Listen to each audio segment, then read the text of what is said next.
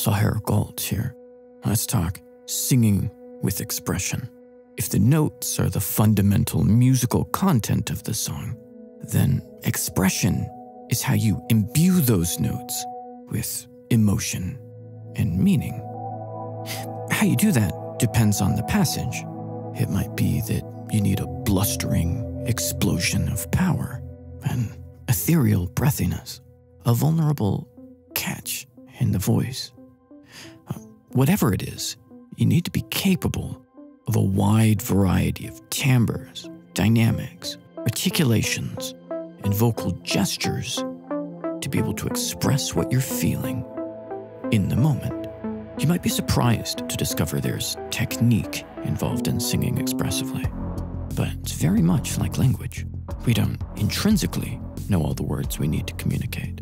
We have to learn them. The more words we know, the more precise in our meaning we can be. So, I'm going to show you how to do a couple expressive effects which, when judiciously and appropriately used, can make your singing feel compelling and emotive. Now, you might have noticed certain singers using a little extra push of air to feather the ends of notes and give this intimate feeling.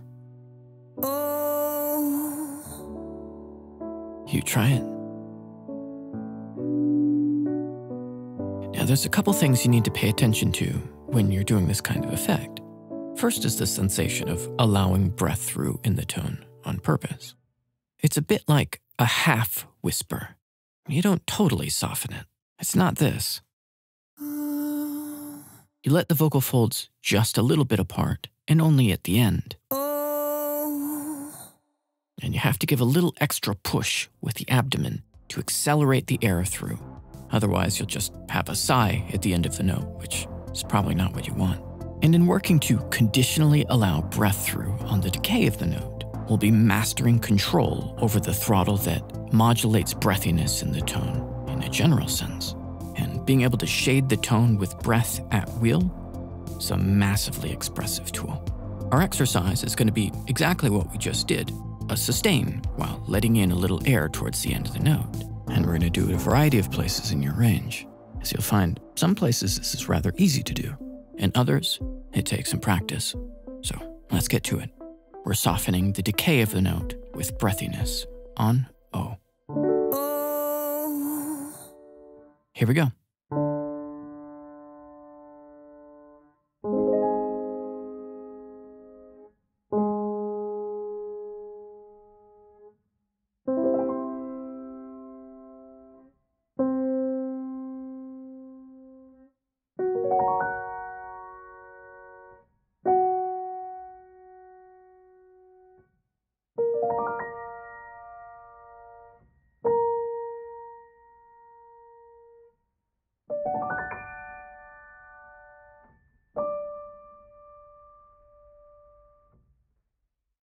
Another emotionally expressive gesture you want in your arsenal is the cry. Oh! It imparts an impassioned or mournful quality to a word and gives us another option for the decay of the note. First, get the sound that you release into down. It's like this. This is actually an intentional break into falsetto. Without any style on it, sounds like this. That's chest voice into falsetto. And we're harnessing the break, choosing to reveal it for effect because it communicates vulnerability. Now, this tends to sound most expressive when we're singing in the passaggio, near where your head voice would naturally lie. There's too wide a span between the full voice note and the falsetto cry. It can start to sound yodely. Okay, we're going to sing this expressive effect in a more musical context.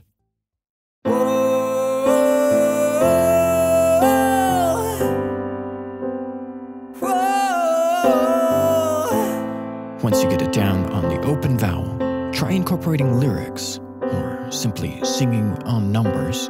1, 2, 3, 4. You get the idea. Now it's your turn. Adding the cry to the ends of notes on